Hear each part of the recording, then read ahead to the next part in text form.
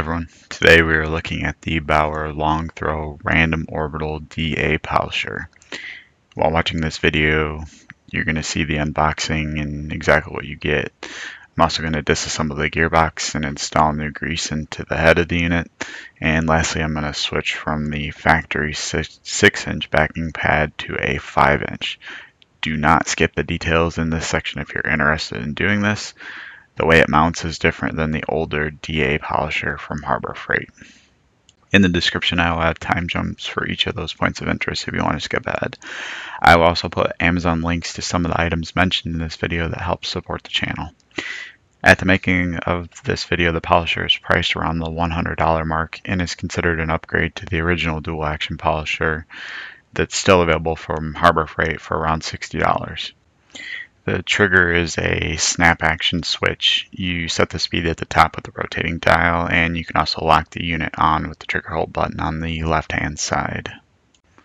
So without any further delay, let's jump into the disassembly process. Also, while I got started right away, I want to mention it's a good idea to plug your unit into the wall if you haven't tested it, and make sure it actually works before you take it apart, reassemble it, and find out that there are any issues. I'm going to get started by removing the black plastic caps on either side of the unit with a large Phillips screwdriver. Once you get the side caps removed, take the included hex wrench and use it to remove the bottom plate. There's no hold button like on some orbital tools, so you're just going to use your hand to hold the pad while you undo the bolt with the wrench. Once you get the backing plate removed, what you're looking at is the counterweight. If you've watched other videos on the disassembly process of this dual action polisher, then you may recall that most of them show you removing the counterweight to get to the screws that hold the gearbox together. This step is not required, and you can access the gearbox without doing that extra process. At each of the four corners of the gearbox is a Phillips head screw. You will need to remove them one at a time and completely, as if they are partially out, you can't rotate the counterweight to get to the next screw. Once you feel you've undone each screw fully, I found it easiest to use needle nose pliers to pull the screw out the rest of the way. I do want to show you the full process, but I'm going to speed through it so the video does not drag on forever. The key is a good screwdriver and needle nose pliers to make the job easy. Also notice on the second screw I struggled a bit. I believe it wasn't fully loose when I tried to pull it with the pliers, so I cut it out, but I went in and loosened it up before continuing. If you feel at any point you're struggling with removing a screw, go ahead, try loosening it some more before getting back on it with your needle nose pliers.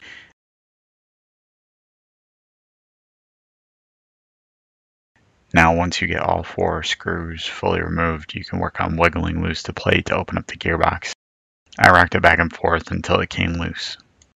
What you may notice while I'm wiggling it is that when you undo the screws that hold the transmission plate on, that's also what holds the plastic counterweight shield. The wiggle seems excessive, but it's really just the plastic cover being loose between the plate and the counterweight. Okay, now that you have the plate separated from the rest of the polisher, you want to remove as much of the original grease as possible. On the gear that's on the back side of the plate, remove the grease around its edge, then begin to remove the grease from the main casing. This may take a little bit of effort to scoop it all out, but you want to have as much removed as possible for replacing with new grease. I use Q-tips, but you can use just about anything. Just be careful not to leave anything behind from when you remove the grease. As you can see, I left some behind, but got most of the big globs removed. At this point, you're ready to put in your new grease. I have a grease gun that has a high quality multi-purpose grease already in it. In the description, I will link a comparably good product made by Lucas Oil. Their red and tacky grease will do the same job, and at around $5 you can't beat the price. You can also go to your local hardware store or farm store and buy it in person. Keep in mind these tubes are meant to go into grease guns, but you could scoop it out by hand if you don't have a gun. Once you put the grease back in the main case and around the gear on the underside of the plate, you are ready to begin the reassembly process. Press the back plate onto the case as best you can and insert a screw into where the counterweight is along clearance. You may find it's easier to use needle nose pliers again to reinsert the screws. After the first screw is tight, I'm going to the opposite corner for the next screw. This is the best practice to help seat the plate, much like you would follow a torque sequence on a cartwheel. After you get all 4 of the screws tightened down, it's a good idea to go back over each of them in a torque sequencing pattern to make sure they're still tight.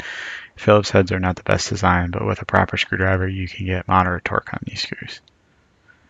Now that the gearbox is reassembled, you can slide the top cover back onto the polisher and reinsert both of the plastic pieces into those holes. Now we are ready to install a 5-inch backing plate. In my hand is the factory 6-inch plate that was included.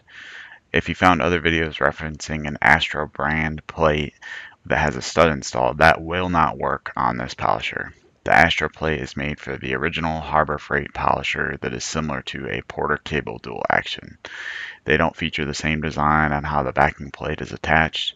The good news is the Chemical Guys Torque 5-inch backing plate will work on this polisher. Be sure to check out the description for a link to that backing plate. Notice on the torque plate how there's a flat molded into it just like on the factory plate. You'll be able to reuse the same socket head cap screw that came from the factory.